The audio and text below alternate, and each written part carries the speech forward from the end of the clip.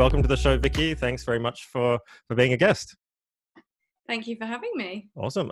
So look, I think I found out of you through the advertising sort of circles. I think I follow a couple of big people in the UK, and obviously you're pretty prolific over there. So, but first things first, we share a glass of wine or beverage at the beginning. So tell me a bit about which one you recommended that I try tonight.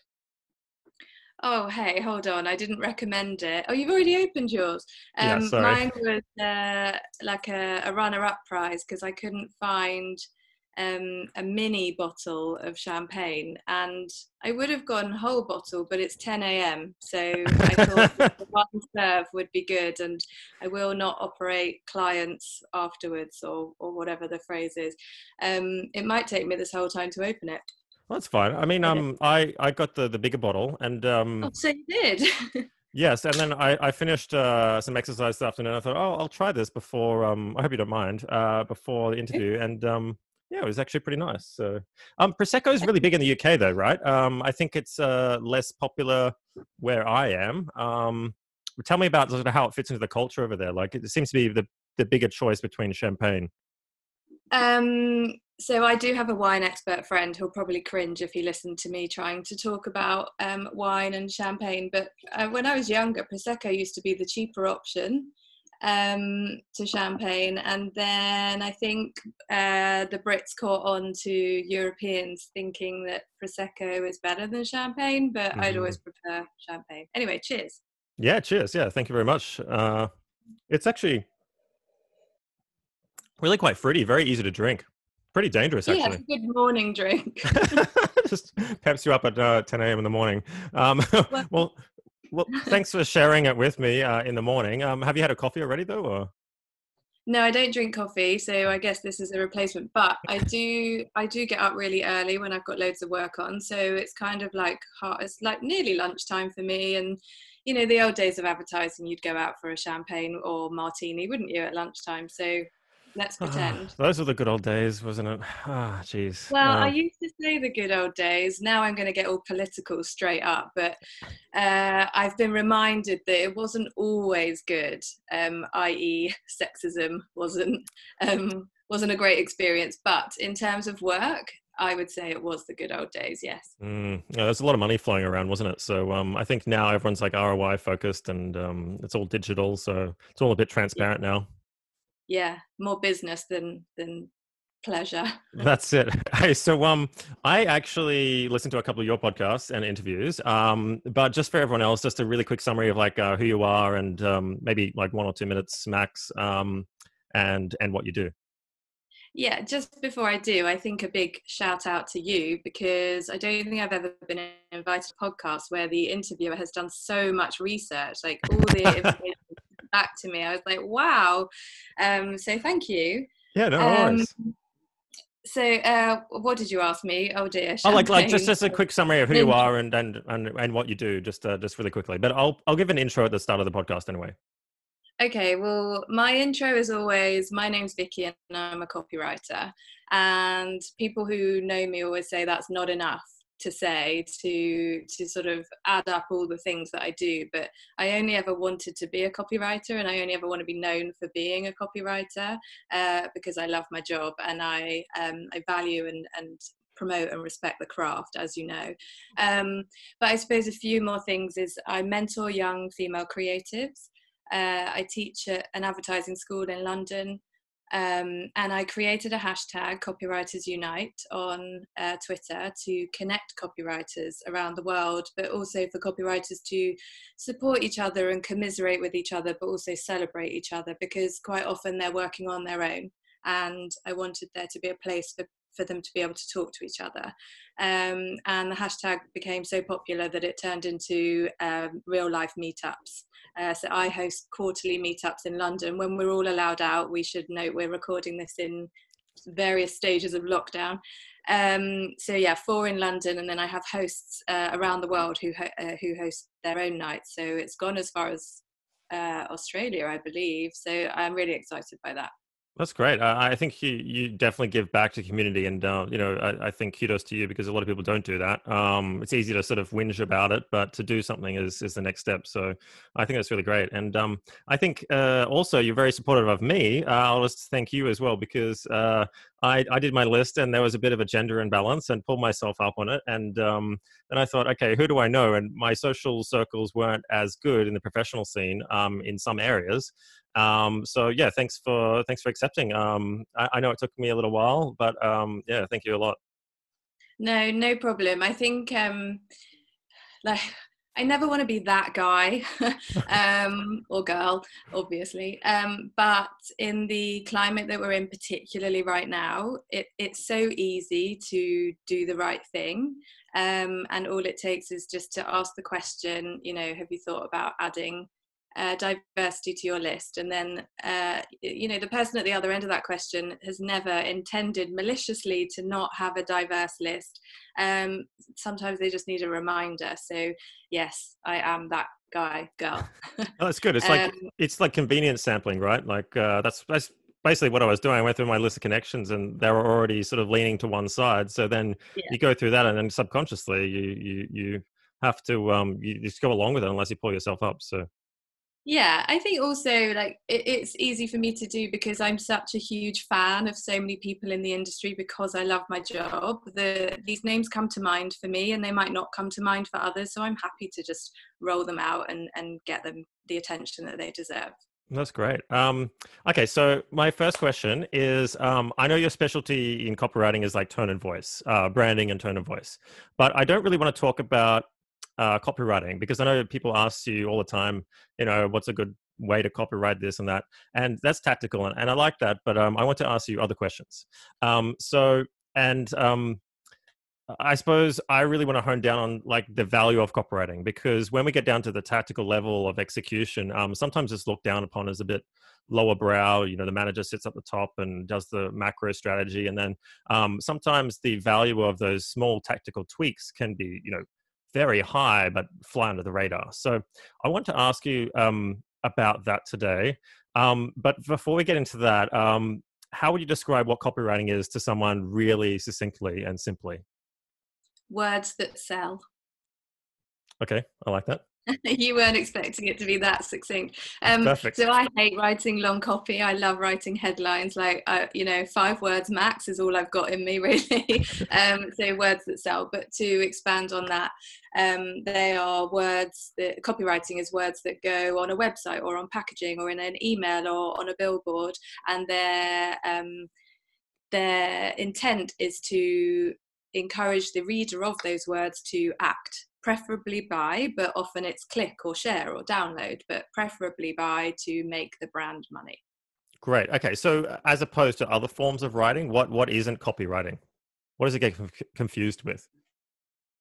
Oh God, trademarking. I mean, I think every copywriter's been asked if they're a lawyer. But bringing it back to a closer industry, I think storytelling is a buzzword of late, and I think that is maybe diluting the purpose of copywriting. Yes, we have to create a connection with the reader and make them feel something, but we still do have to make them act at the end of it. We can't just sort of present information and wrap it up in a nice story with no call to action if our copywriting is to encourage sales. Yeah, I see CTAs or call to actions are getting dropped off all the time, and I think this storytelling comes from some of the tech, branding community, where there's a couple of people I won't mention, but everyone's trying to sell their own angle, aren't they? But yeah, for me, I'm definitely with you. It's like if it doesn't work, it doesn't have an outcome. There's not much point in it, is there? It's just a nice story to read. Exactly, but also I think there's a combination of copywriting not being respected often and copywriters trying to sell themselves as something else to make sure that their work is valued, and as such they call copywriting something else, and I'm not really a fan of that because I think because I'm always on about brand consistency. If copywriting is a brand, then we should stay true to the story that we tell of copywriting, and if we're blurring the lines and calling ourselves storytellers, or worse things that I've seen like verbal identity creators, or verbal designers. That doesn't help either. So yeah, I'd really like it if we all just stuck to calling ourselves copywriters. Yeah, well, the same thing happens with marketing. Like Silicon Valley didn't like it, so that it got rebadged into growth. So like I find these terms that they're an old proposition that is rebadged and rebranded into a new term. That's the flavor of the month or year. So yeah, Yeah, maybe that's what's happened to copywriting. afraid so. So what about the longevity of just 2 weeks ago, GPT-3 came out, which is Elon Musk's OpenAI script writing engine for language processing. So basically, you could put in a couple of parameters of what you want the program to talk about, and it would just flesh out this written prose, right? Did you have a check of that, and what do you think? Is that a threat to the future of copywriting? Right, okay, so no, I didn't look into it because I thought you just sent me some marketing jargon to consider, and I thought it would come out in the wash as we were talking today, which it now has. But I do have thoughts on that. I actually gave a talk in Mumbai last year at a conference called Z-Melt, and it was called The Robots Aren't Coming. And I spent about 3 months researching it, and there's just no way a robot can write better than a copywriter. They might be able to do some of the sort of bring stuff that requires a template and a structure, and that could take away from copywriters, but that could be a good thing because I think most copywriters love their job and love the creativity of it, so it enables them to keep the creativity. But what I found was some of the best writing comes from a personal experience or emotion, and robots haven't experienced anything and they don't have emotion, so they can't draw on that to tell a good story, and you can't program them to have feelings. So I think we're okay there. Yeah, I think it's a good point. Yeah, you hit the nail on the head for sure. So, yeah, I found the same. Like when I looked at some of the examples of this engine that people had been given the beta to, it was technically sort of correct, but the context was lacking. Like the way that it would structure from start to finish, there was sort of no story behind it or reasons why. It was just prose, stuck together. Like linguistically and grammatically, it was fine. But it was just like as if a robot had created an article, for example. Yeah, I mean, that's the other thing. It will write in a straight line, but it won't find a way to go off and add humour or a play on words or, like I said, a personal reference. So it'll work for some things, but not others. So I'm not worried. I Yeah. think also there seems to be so many copywriter jobs going at the moment and social media jobs going. During the pandemic, businesses have moved their operations online, and so we're needing to write to consumers more than we did before. And so copywriters, they might not be feeling it right now, but if they just hang on, I think that we're very much in demand, as long as we're valued for doing the job in the first place, and marketers don't, in a budget saving exercise, say they'll do the copy themselves, which Oh my god. angers me. Or clients themselves who try and convince you otherwise. Okay, that gives me a good point because I want to ask you this. And I use the analogy of like everyone goes to restaurants, so they naturally think they can run a restaurant until they open the restaurant. They figure out, oh wow, that's really hard, and it's like hyper competitive. I find that it's the same about copywriting. When I first started, I'm like, oh, how hard can it be? Then you're faced with this blank template, and you go, oh, how do I do this? And then suddenly you're researching other competitors and trying to draw something together, and because you've never written that style before, it's actually quite hard. So I feel sometimes people don't value the profession because everyone can write. So what would you say to that? So I always say everyone can write, but not everyone can write copy. There's a difference between writing a marketing or a strategy deck and writing a piece of copy that has to go out to a consumer. There are tricks and techniques that a copywriter knows that a non-copywriter doesn't, and those tricks and techniques are to make copy succinct, or to make the reader feel something, or to give it a bit of rhythm so it's enjoyable and flows right. And I don't want to pinpoint marketers, but just for shorthand, marketers don't know all of those tricks and techniques. They might repeat something in a piece of copy just because they forgot they already wrote it earlier on in the piece, whereas copywriters use repetition as a technique to make the customer remember something, but it's done in a different way. And like copywriters would always tell you they've been in a meeting with a marketer stroke client, and they'll just question pieces of copy because they'll base it on their English degree that they did at university. And copywriting is not proper formal English. It's totally different. It's a conversation, it's a dialogue. So it should feel more natural, and it shouldn't be attached to the formalities that we were all taught at school, or if we went to university. I didn't, but at university. So things like using full words, you like do not or we can, you would use contractions to make it feel more conversational, so don't and can't. And like a favorite is people who have English degrees love saying you can't start a sentence with and, whereas actually that's a really good technique, or but, or because, or any of those. But they're really good techniques for helping copy go, especially when you've got a lot to say. You know, it's funny you say that, because after these podcasts, I then have to listen to it all, right, and transcribe it. And then I found a more automated way of doing that, right? So once I put the conversation through those systems, and it comes out, and you see the text on the page, you're like, oh wow, that like looks really bad, because it's so informal and spontaneous, and you use the wrong words out of context, you repeat yourself all the time. So I completely understand where you're coming from there. But it wasn't until I did that I was like, oh wow, that's the way people really talk. Yeah. And it feels more natural, and it's not right. I guess you have to be careful with that. That's a broad rule, but it's not true for everything. So if you were a scientist writing to another scientist in a piece of communication, that would be how scientists have conversations. So there's a different conversation going on, and depending on the copywriter's approach and audience.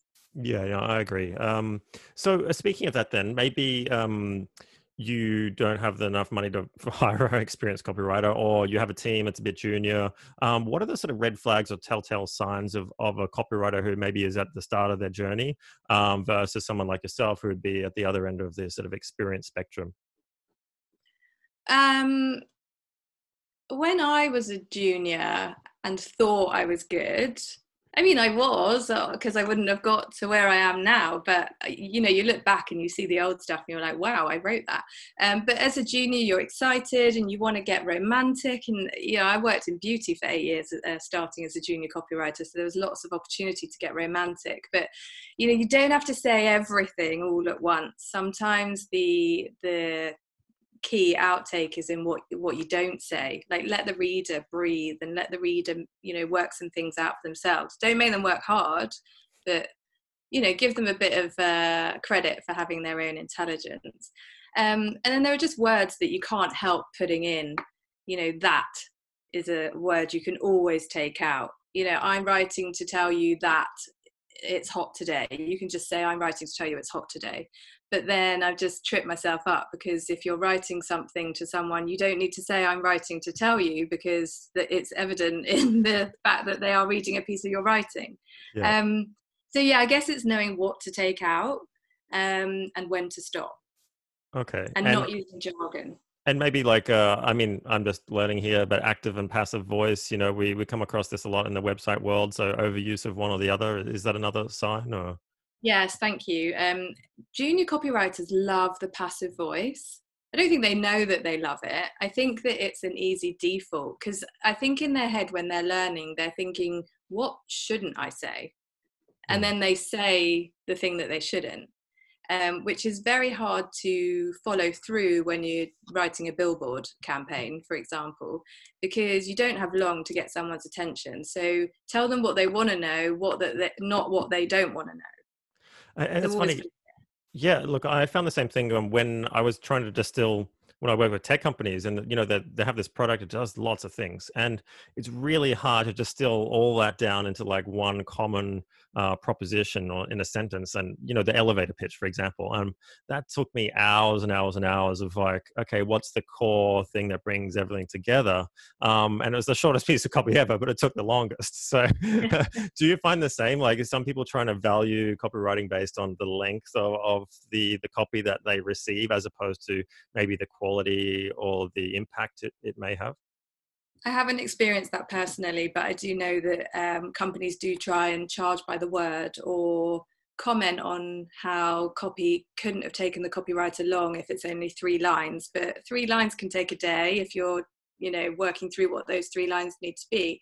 But just to your earlier point about having lots to say, sometimes copywriting can just be a way of presenting the facts and the information in a memorable way and not in a longer piece if you don't have the space. So for example, Apple, I think it's for their mobile or one of their products, I'm sorry, I can't remember, actually maybe it's their camera, rather than say the camera is capable of doing 10 different things and then describing each of them, they just use repetition and alliteration to get the facts and the benefits across. And it's something like flip it, snap it, twirl it, catch Uh-huh. it. And it just goes on for about 8 repeats. And that just makes the reader smile and get the benefits straight away. Yeah, and it's funny. They do the same with the new watch ad, the Apple Watch. They Maybe it's go the that. feature all the way through all different use cases, and right at the end, it's like, and it's just really a watch. And that's the thing that you remember out of everything else. Like it's like you forget the first part of the ad, and then you go, oh yeah, it is a watch. Yeah. And you think about the features afterwards, and you're like, oh, that's a really clever way of doing it. Everyone Yeah. else does it the opposite way around. This is the product, feature. Buy it now. Yeah. I found that really cool too. So I suppose we're talking about like good copywriting here and how you measure it. So like obviously some of the copywriting you do is on the brand level, which may be in a less, how would I say, sales transactional kind of use case. So how would you assess good copy from bad copy, or how do you measure it or put a value on it if an executive's asking you or you're trying to justify your rate, for example? I don't really have a good answer for this, I'm afraid, because I'm a consultant now and I'm not exposed to all of the information that would give me those answers, but I used to be. So, for example, when I worked at Expedia, they tested everything all the time. Every day, copy was tested and design, etc. And so we would always respond to whatever those figures were. And where So else like did I this have isn't it? a website setting or like an app setting, so you can directly measure before and after, a split test, that kind of thing, right? Yes, Yeah. and where the reader looks first, and is their eye drawn to the call to action button? Should the call to action button be red? Should the copy on the call to action button be on brand, or should it be a straight transactional piece of copy that says something like buy now? Hmm. And so then that's where my branding area comes in. So buy now or other straight and more direct pieces of copy on a call to action button do in tests respond far better than or work far better than a branded piece of copy. So for example, Virgin Holidays, they'll say when you're reading about a holiday that you might be interested in, the call to action button, instead of saying book now or view more or find out more, it will say save me a spot or I'm there or can't wait. And what was I saying? Yes, sorry. So the direct buttons respond better when a brand doesn't have a distinct tone of voice and brand personality. But when a brand like Virgin Atlantic does, and the customer is used to them speaking in that way consistently on everything, they expect the buttons to speak to them in that way too. So they respond in the same way, I'm told. Whereas if they'd flipped and they'd gone direct, which would be a break in their brand consistency and tone of voice, customers could react negatively because suddenly it feels like somebody else is talking to them. It feels a bit more formal. Maybe legal's got involved, and suddenly you're not enjoying the experience that you were first experiencing. Yeah, so it's quite interesting and also good for me to be able to bang on about it when I'm always trying to push for brand consistency with all the brands I work with. That dreaded legal department, hey, it's just the bane of my existence sometimes. Well, I love working with the legal department, What? which I think makes me such a geek. I had a really good experience with the first lawyer I ever worked with, and that was when I worked at the Body Shop. So in beauty, you can't actually claim that anything does anything because it doesn't. Like, no cream can get rid of wrinkles. You need plastic surgery for that. But lots of products say it. And so I worked with a great lawyer from L'Oreal. And he just got marketing and I got what his issues were. So when I said we want to say X, he'd say you can't say that, but you can say this. And we just had a really good relationship working through things. But some other legal departments, well, I don't know. I've never had a bad experience. They always get it. I think sometimes it's the marketing people in between. Sorry, I'm having a right bash at marketers. Well, I hate those marketers. Terrible people. I don't hate marketers. They give me lots of work. But sometimes the legal team can tell the marketing team that you can't say something for legal reasons. And rather than work with the legal team to find out what you can say, marketing will just come straight back to the copywriter and say, no, legal said no. And that's their like get out, just blame it on legal. So instead of going, here's the context and there's the confines, or this is what not to do list. Yeah. Okay. Yeah. So I always say, can you let me speak with legal, please? In fact, you and I had to rearrange this call because I had to speak with legal about something the other day. Okay, well, that's a good excuse. That's great. So like, we're talking a bit about here, the barriers to really good copywriting. Is that one of the barriers that you see, like legality, obviously? But I work a lot in projects as well, and multiple people with different interests. And what do you see as the biggest barriers to really good copywriting in the modern era? Well, at the briefing stage, there's the classic piece on a brief that says what the key message is, or the one USP, and it's always filled in with like 6 different points rather than one. And it's because you've got lots of people feeding in and they've all got their, like you say, like their areas to cover. And as a copywriter, you only want to say one thing. If you can't say one thing clearly and you're saying lots of things in a muddled way, then the customer, the reader won't know what to do. So it's hard to get people at the pre-briefing stage to agree on what the piece of communication needs to do. That's the first hurdle, I suppose. But then in the approval process, I guess you have to rely on the person who's reviewing the work to really get what good copy looks like. So, for example, I wrote a TV ad last month, and it started with like an opening line that was just going to stay on the frame and live on its own. And then after a beat, it was going to be followed with going into further copy to explain what that opening line said. But the person reviewing it said that the first line didn't connect to the second line, and could you just add the word "and" to bridge the two? And that's not how copywriting works. You don't just stick a word in to bridge 2 lines together. Like, they have to flow. And the "and" in that case didn't work. It often does, but it didn't in that case. And that's just not reading it out loud, not getting the full picture. And also, I suppose, if you're going to feedback on copy, do just that. Give feedback. Don't try and rewrite it yourself. Let the copywriter do it. Like, the copywriters come at it from a certain point of view. You can't just stick words in where you feel like it. That happened to me just yesterday. I wrote an article. Congratulations. 10 interviews, with 10 different business owners. And then one of them rewrote the whole passage. Everyone else said, oh, yeah, that's great. Maybe just change this capital because this is my brand name. And, I forgot to put a capital in. Or actually, this is, one word change. One guy, 200 words, rewritten completely. And just the whole style and flow of the whole piece just stopped. And I'm like, what are you doing? Yeah, let me do that. But that's a good point, though. So I always say that clients should feedback on the facts. If I've got facts wrong, educate me on what the facts are so that I get them right. But let me work out how I put them together in a piece of copy.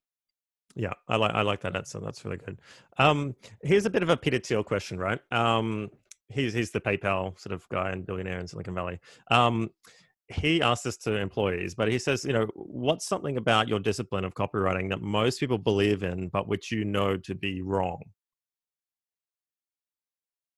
So is that an orthodox kind of view about copywriting that everyone thinks that it should be done this way, and you found out in your experience actually the opposite is true, or sort of common? No, I think it is just that everyone thinks that they can do it and that it's easy. And it is easy for copywriters. It isn't easy for non-copywriters. I mean, there are some, obviously, people have a flair. But yeah, I think the general rule for me would be everyone can write, but not everyone can write copy. Okay. And you mentioned in when I did my research that you're a better writer than a speaker, but I think you speak quite well. Like on this interview, there's nothing Maybe wrong. I need champagne. Yeah, Is that I is that because the prosecco or something? Or yeah, maybe. I just feel when I'm talking that I just waffle and I lose my way, and yeah, I'm doing it now. Whereas with writing, that's in private. You can't see what I'm deleting and trying again with, but yeah, on stage or even talking with you in what would seem, intimate and relaxed. Yeah, I just get a bit nervous. well, I have to say I'm kind of the same. Like if someone asks me a question, and sometimes I think this comes with depth of knowledge. If they ask you a really general question, you have a lot of knowledge. It's like, how do I frame that in a way that's conversational that they'll understand? Or just it takes me a little while to think about what's the best way to answer that question, or frame it. So yeah, I completely hear you on that one. Yeah, I mean, I recorded a podcast a couple of months ago, and I listened to it when it went live. And I mean, I take about 3 days to answer some of the questions, and they didn't even edit it. So it's evident that I need time to myself to be able to come out with a good line. Nice. I like that. So what are some of the funniest moments you've had in your career so far? Anything that sort of stands out as really quirky or funny? I can't think of anything like hilarious, but I've had a lot of fun. I've been on loads of trips that I never thought as a copywriter I would get to go on. I thought copywriters just sat behind their computer screen and wrote words and never spoke to anyone and never went anywhere. But I don't know, maybe I've got lucky, but I've been around the world with my job, and on photo shoots and to premieres, and I've met celebrities, and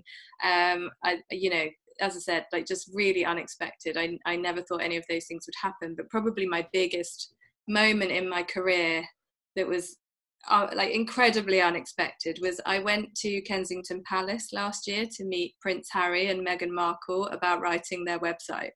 Wow, that's a big boast right there. I know I've never actually told anyone that. That's insane. Well, yeah, I'm Yeah. sure you can't talk about it either, but that's a big one. And weren't you involved with Michael Jackson's album or something? Is that correct? Oh yeah, that makes it sound like I knew him, which I didn't. No, no, no. At a very tiny level, in my job hopping before becoming a copywriter, one of my jobs was office admin assistant at a PR agency, and they were putting on the album launch party for that Michael Jackson Blood on the Dance Floor. So I licked envelopes and stamps, and I went to the party. That's yeah, You that's the mean closest. you mean you wrote copy, right? No, no words shared. That was before I was a copywriter, but desperately trying to be one somewhere. It's a good claim though. So wow, that's two pretty big celebs right there, or three. Yeah, well, I was very excited about Meghan because I watched Suits religiously, whereas I didn't have a huge interest in the royal family. But then I guess I was swayed because Prince Harry was a utter delight. No, that's great. And Suits, like I watched that as well. I really like the way they it's just lawyer banter, but the way they frame moments within when they're negotiating with each other and sort of how they screw each other over. I thought that was really clever the way they use words in that. Like I'm sure some pretty experienced writers were writing for that film, of that series. Definitely. Mm. Yeah, it was a good show. What books are you reading on copywriting that you'd recommend other people read? Or it doesn't have to be Uh, copywriting; it could be just something to do with your professional sort of career. Well, I mean, copywriters should read anything and everything, and I mean it. Like even the pizza delivery leaflet or the poster in the doctor's surgery, anything. But books on copywriting, I always recommend Steve Harrison's How to Write Better Copy. Hmm. He's a copywriter. I mean, he's far more than that. He's multi award winning and extremely successful in advertising and direct marketing. But copywriters write the best books, and he writes it conversationally. And I mean, I read it in 2 hours. It's great. Junior by Thomas Kemeny is a great book for junior copywriters, but I would say senior copywriters could learn from it too. It's also a really enjoyable read, again, written by a copywriter. And then my favorite recent book that I read was by Bernice Fitzgibbon, who was the highest paid copywriter in the 40s, and her book is called Macy's, Gimbel and Me. And then one more, I would recommend Mary Wells Lawrence's A Big Life in Advertising. She was a copywriter, but it's not about copywriting. It's about her life in advertising, obviously, and some of the huge success that she had and the major turnarounds that she made within brands. And I just read it thinking, my God, how do I get a brain like that? Wow. Yeah. Look, I know 2 of those books, but the other 2, that's perfect. I'm definitely going to read some of those, especially Steve Harrison's, because it's 2 hours. So I'm guessing a short book, right? Not like majorly short, just so easy to read. You just bounce from page to page. It reminds me of like Marty Neumeier. He's a branding guy in I think it's San Jose or San Diego, and it was a very visual sort of small book on what a brand is and what it isn't. And I just really like the way he told that story. So that's one back at you if you haven't read that one already. No, I haven't. The Brand Gap or something, I think it's called. Cool. Yeah, so you can give it to any executive who goes, "Oh, what is a brand?" And then they read the book and they go, "Oh, I get it." I don't get all the nuances, but I understand. Well, that's great because I haven't read many books on branding as such, so that would be good. Favorite website or resource? Google. Okay, that's it. That's easy. What about favorite piece of tech that you can't do without that helps you do your job better? My laptop. I'm not a tech person. I can pretty much only use a Word document, so my laptop is fine. Okay, so it's not a Moleskine with like an ink pen or something, or?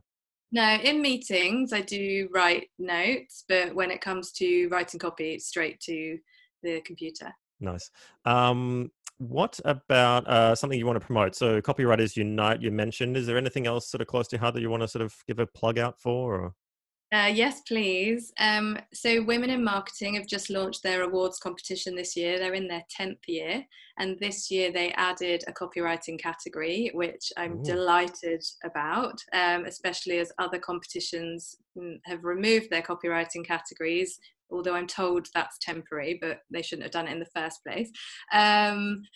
And what's great about it is there are no barriers to entry unless you're a man, but it's for women anywhere and everywhere to enter. The entry fee is half the price of all the other categories in the competition, but also just crazy low compared to other competitions. You don't have to get your agency's permission. You don't have to create a case study or a film. It just needs to be a piece of copy that has gone out in the last year. And it will be judged purely on the craft, not the sales figures, not the uplift or increase in response, none of that, just writing. Wow, that's great. I like that sort of no approval thing as well. That makes it easy. Yeah. Mm-hmm. Well, okay. I think also if you're a freelancer, often your work or what you worked on at an agency will be entered into an award and you won't be credited for it because you're not a member of staff, but this allows you to do that yourself. Oh, yes. Good point. Good point. Yeah, it's the classic taking credit for other people's work that happens in agency land all the time. Yeah, well, not just in agency land, on social media too. I have a real issue with people not crediting others because, especially in the creative world, your work is your currency and you deserve to be credited for it. It amazes me that people have so much time to just sort of lift an idea or a meme or a piece of work from someone else's tweet or LinkedIn post or whatever and then share it as their own. I don't get that. Why would you do that? It happens on Instagram all the time as well, and Twitter actually. Like, I don't think a lot of people realize that the person behind a lot of famous celebs' Twitter accounts is a copywriter. They don't have time to post all that stuff. You might get the occasional like inebriated kind of weird tweet, from the person themselves, but the rest is curated, right? It's someone's job. Yeah. Exactly. Yeah. What's let's say someone really connected with what we're talking about tonight. I know it's a quick one, but what's the best way for someone to contact you? Maybe ask you a question. I know you're really popular, but best channel. I'm happy for people to contact me about copywriting anytime. And I'm not shy with my email address. So that's vickirosswrites@mail.com or I'm on Twitter, banging on about copy all the time, and I'm on LinkedIn.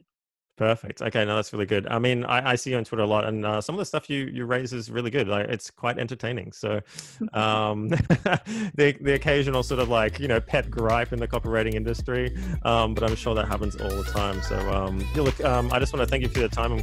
I'm conscious of the time here, and you've got to go. So, thanks again for the time, and cheers to the Prosecco. That was really good.